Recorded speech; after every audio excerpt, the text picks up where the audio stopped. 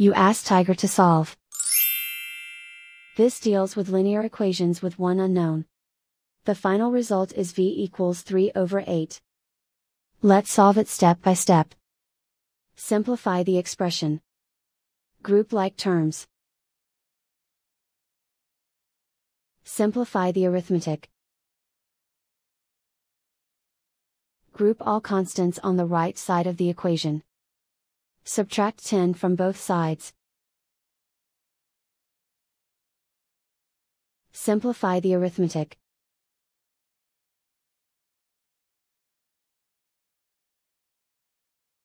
Isolate the v. Divide both sides by -16. Cancel out the negatives. Simplify the fraction. Cancel out the negatives. Find the greatest common factor of the numerator and denominator. Factor out and cancel the greatest common factor. And so the final result is v equals 3/8.